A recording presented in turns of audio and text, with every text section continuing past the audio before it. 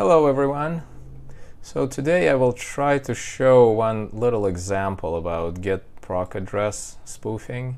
Now, if you know, quite often, legitimate use of this function could be to load up, not to load up, to get the handle to the module and resolve a function dynamically.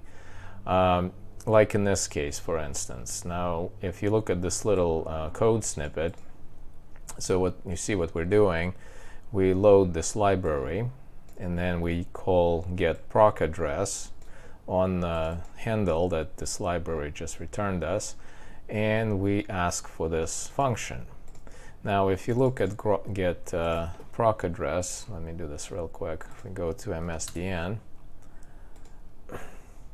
it's just literally just the function that can retrieve exported function pointer in some library.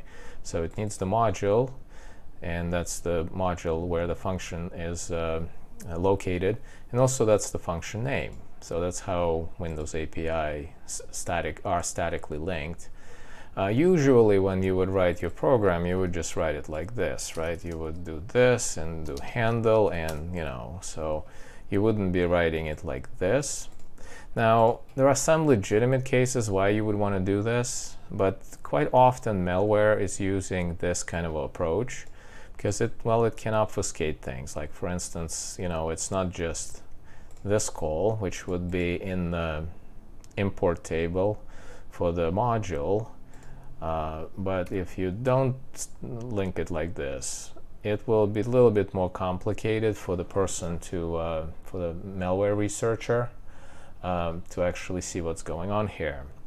So, yeah, if we run this code, let me just build it real quick and step through it. So right here we got the pointer right to the address to this function, and if you can see, I'm calling this set console mode. Now, let me just look it up real quick. Again, I'm using MSDN. So as you see, this is just totally benign, innocuous function that just sets the input mode for the console. And the console is like this, like command line, for instance, that's the console. So it is definitely not a secure function or security function. So no malware researcher would ever look at it like something that can create a a dangerous precedent here.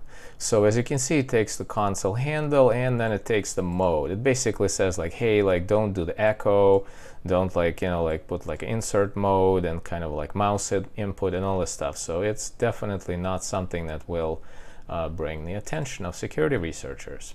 So as you can see here, I'm calling it in kind of a weird way. I'm passing it some pointer to something and then something else. So obviously when I call it like this, the result will be false and nothing happens. Now if you look at, let's look at the assembly. So if I build it as release and run it, so let me switch to assembly. So as you can see what happens, first the load library function loads kernel 32, and we get the pointer right here in RAX. Now the next call is the call to GetProcAddress that will resolve set console mode, that same function. And as you can see, if I do RBX, it is indeed set console mode. There is no spoof here, and it does gets us the pointer, which is RAX. And then right here, we're calling that function by invoking the call RAX, and we get 0, so nothing happened. The program works quite nicely. Well, let's see what happens if we, let's say in the beginning, the malware called this little function here. So just do it like this, and we call it. Let me show you the code here. Again, the exact same scenario. Load library returned, our handle to kernel 32. We called GetProcAddress. It resolved to a function, and right here call RAX, but see what happened. I literally got a calculator, and if you look at the result, it's not just 0, so that didn't fail. So now guys, I'm recording it in a multi-monitor setup, so you don't see the calc actually popping up in this screen. So let me just run it. Let's see if that happens. Oh, here we go. You just saw it. So yeah, so basically this little spoof that can be called in the beginning of the startup of the module can literally spoof this into this.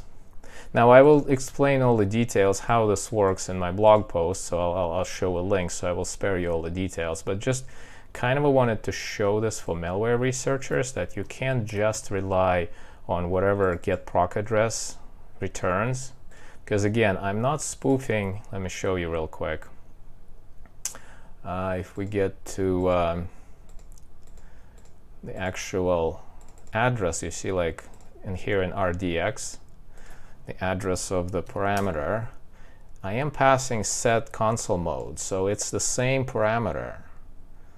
You see like it, so all the call parameters for this function are exactly as you would expect, but the return, the RAX that it returned, is actually for WinExec. And what I've done here, I like these two parameters. This thing here is basically calc. So if we go, let me just run it one more time. The way I could obfuscate it is right here. So RCX in my case is the word calc, and RDX is the parameter 1, which is the parameter for WinExec. And WinExec is a very old Windows function. So you see the first is a command line, so we're passing calc right here. And the second one is the show command, which is just basically says, hey, show, let's see if we do 1, let's see where is 1, just show normal. So anyway, just this little thing for security researchers, so make sure that you check all this stuff, check the pointer, what it's pointing to, when GetProcAddress returns. So thank you very much, and see you next time.